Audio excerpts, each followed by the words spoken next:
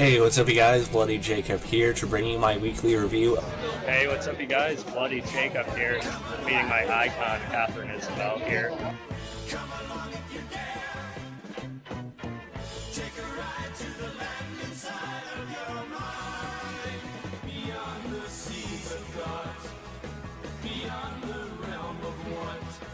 Across the streams of hopes and dreams where things are really not. Come along if you can. Come along if you dare. Have a good one. Cheers, guys. Side of your mind, but please realize you'll probably be surprised.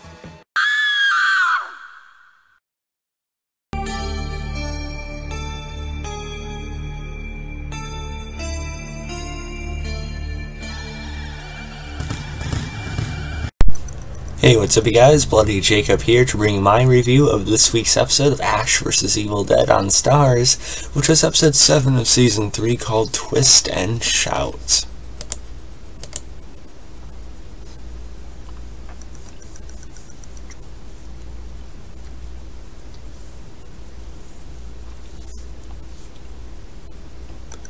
So, I had a busy weekend, but, yeah, I just did a video on the conventions I went to, fantastic experience overall, by the way, so check out the video on that if you're interested. Went to C2E2 as well as spend a day at Heroes and Villains Fan Fest 2. But as soon as I got home, late Sunday night, I had to catch the episode of Ash vs. Evil Dead. It's one of my very favorite shows going. And again, just please support the hell out of this show. It's really in question whether STARZ is going to renew it for a 4th season or not. But please watch the show, watch it legally, don't torrent it or any of that shit. Subscribe to STARZ for less than $10 a month until the season's over. Download the app for free, get a free trial. Watch the show that way, watch it on demand if you have Comcast or whatever. Just watch it in some way. If you're really a fan of the show, watch it and then, tweet about how awesome it was or something, even that'll help a little bit. But yeah, this week's episode, Twist and Shout, I don't know if I liked quite as much as, what happened last week, with such a heavy moment with Kelly at the hands of Ruby, which I'm still, questioning even more after this episode. Still, I think Season 3 might be the best so far. But this episode, nonetheless, even though I didn't like it as much as last week's maybe, it still had me on the edge of my seat, man. Because, yeah, I am nervous about the show getting another season. I really hope it does. I think it would deserve it. But I've also read recently that they have crafted some sort of conclusion, or there's some finality to what does happen in the season. So it has me really, really nervous, because, Ash, he's become like a great horror icon and, hero to me. So I'm kind of worried they're going to go to the route of him, like, sacrificing himself somehow, which I'm kind of wondering about, because Bruce Campbell said if Ash vs. Evil Dead doesn't get renewed, he's probably done with the character. But we'll see how it plays out. But this episode I enjoyed quite a bit. We had the new evil Ash, growing from the baby that, of course, this Ruby has been, raising. It was kind of funny at the beginning to see, just a naked Bruce Campbell, standing there. And then he sort of had like these baby, almost like childlike tendencies at first. Especially when Ruby was, sawing his hand off to make him look exactly like, our Ash. So that was pretty funny. And then meanwhile you have, Brandy going to the, dance higher school and everything like that. The Brandy stuff is like it's the only element I kind of had issues with in this episode, just because I think they're kind of playing it out a little bit with her, her going back and forth and trusting her father or not. Her going back and forth on it, or her still thinking Miss Previtt, she's a good person, she can't be the steam-in or whatever.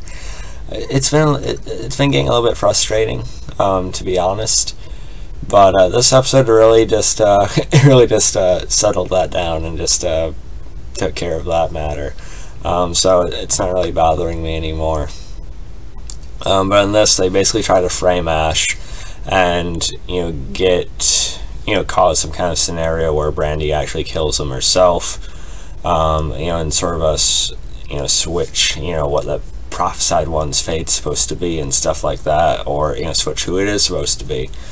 So you have like this, fake evil Ash, the Spawn, basically going into, Ashy Slashy mode, right? Just creeping out a lot of the kids at the dance, and then before just brutally murdering all of them with the chainsaw. That's pretty good as well. And you have good Ash, fumbling to try and get him through the back. And then of course you have Kelly possessed by, Ruby's demonic friend that she is, brought into Kelly, with Kelly being the vessel. I forget the demon's name, by the way, but it's still hard, when it comes to Kelly for me, because yeah, she's dead right now, but I mean Pablo, he was cut in half in season 2, so I'm hoping there's a way back for Kelly, if there was for Pablo from that. And I think there is. I expressed some optimism last week. It was still a really heavy episode. We've been hearing about the, Dead Man's Land. And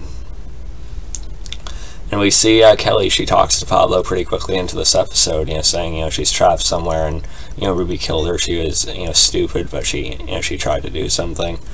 And pretty good performance from Ray Santiago, actually, who plays Pablo. And when he realizes Kelly's dead, it's actually some, pretty good serious acting there.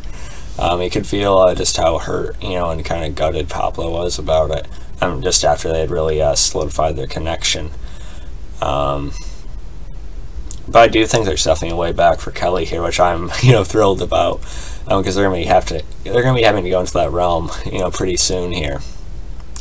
Now with Brandy basically being killed, they basically have to go in to save her, and it looks like they're going to try and free Kelly as well, which I think will be great. So please just bring Kelly back and keep her alive, I beg you. Because like I've been saying all season, I love her almost as much as Ash at this point. So I think she did go down and fighting in a way she wanted to. But I think she deserves to live, so we'll see how it goes. I really like the look of the Dead Man's Land, the realm, the green kind of the dark lighting. It's eerie. I think it's pretty cool. Pretty good violence in this one as well. With the violence with the students and everything like that, which I know sounds wrong, but then I had Ash. Basically evil Ash ended up getting himself killed.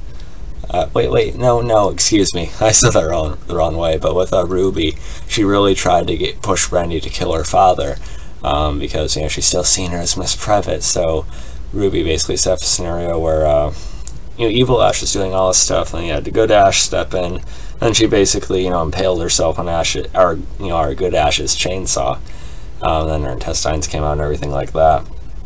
And, I was frustrated because, okay, now Brandy's mad at Ash again, and she's not going to believe him, even though we all clearly know that, Ash is the hero here. Or as good of a hero as he can be.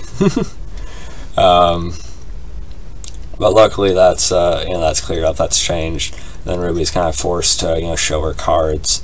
And, she just sits up, freaks everyone out, and, finally Brandy sees what the truth is, but she gets the dagger in the back, setting up the last few episodes here, the last 3 episodes. So I thought it was really, really good. Like I said, it's going to be really cool if I'm going to that realm pretty shortly here. And it's going to make for some of the very best of the show, and I think it's going to solidify Season 3 as the best of the series so far. Hopefully we get a Season 4, but like I said, I'm on the edge of my seat. I was really wanting just to watch the last 3 episodes right away. We'll see what they do. I think it's going to be exciting as hell. I'm giving this episode about a 9.3 out of 10. I've been loving Ash vs. Evil Dead. It's fucking awesome, man. So yeah, let me know guys thought about this one. What are your theories for Kelly? More on the realm they're going into. Just Ruby and things like that, let me know. So yeah, follow me on Facebook, Twitter, like, subscribe. I'll catch you guys next time. Peace.